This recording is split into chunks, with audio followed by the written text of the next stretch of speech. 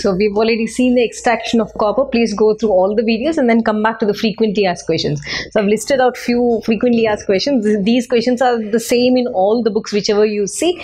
Not more than that. Your board will not ask you more than that. But you have to have a clarity of all the subtopics of copper, right? So let us see the FAQs asked in copper metallurgy. So what is MATI and give its composition? Okay, right. So we've already seen this. What is MATI? MATI or copper MATI? As I said, in your smelting process, instead of reduction with carbon and your silica, we are going to convert it into copper MATI, and that copper MATI is further sent into the Bessemer converter. Yes, that is what we've studied. So let us write. Copper MATI is, if you write the answer, basically it is the molten form of copper sulfide with little amount of iron sulfide. So I'm again stressing, please watch the earlier videos and then come to FAQs, otherwise you'll not understand the concept of what am I teaching. So if you have to write its composition, your copper MATI, okay, copper sulfide Cu2S plus FeS. This is your copper MATI. Done.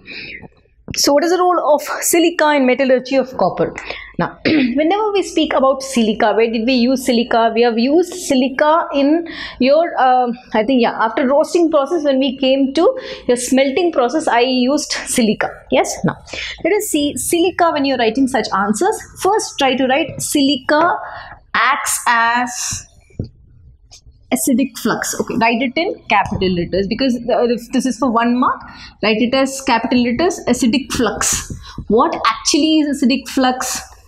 Now, so acidic flux is something which we obtain it from Lewis acids. Okay, what are Lewis acids? Like a HCl, H3PO4, your sulfuric acid, and all these are Lewis acids. If you obtained that from your Lewis acid, we call it as acidic flux. Now, what are different examples of acidic flux? Acidic flux, if I take examples, your SiO2 is an acidic flux. Okay, let me come back to this and teach you. Basic flux, calcium oxide, magnesium oxide, iron oxide. Now, yeah, if I take this acidic flux and if I take this basic flux, if I add both, I'm going to get a slag. Right?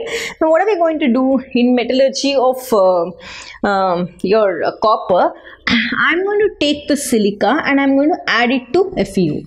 So here, FeO plus SiO2, it combines to form a slag, FeSiO3. This is your slag. Now, what is this now? This is flux. What is this now? This is gangue. I already said gangue plus flux gives us slag. So, this is also a basic flux. Yes, remember this. So I've written this example, taken this example, you can just finish off. Yeah, let us come back to the next question. How is copper put in silica line converter? That is your Bessemer converter. They're asking why is it taken, or why are we lining the Bessemer converter with silica? So the most important thing in Bessemer converter, what are we taking? We are going to take in Bessemer converter, so let us write in Bessemer converter, we have two important things. From smelting, we have got it to Bessemer converter. So you are going to take your iron oxide, correct? And now you are also going to take your copper oxide. Yes. Now iron oxide, whatever you have taken, that combines with the silica which is there in the lining. So here the silica is going to act as a flux. So what is the role of silica? So silica, as I've written here, acts as flux. Fine. So this silica is going to combine with your iron oxide and come out as slag. So that is the reason they pick up silica in the lining. Yes. So copper oxide, okay, not a problem. Here copper oxide, I said further it undergoes reduction, Cu2S. I said copper plus sulfur dioxide. This also happens, but we are bothered about this concept.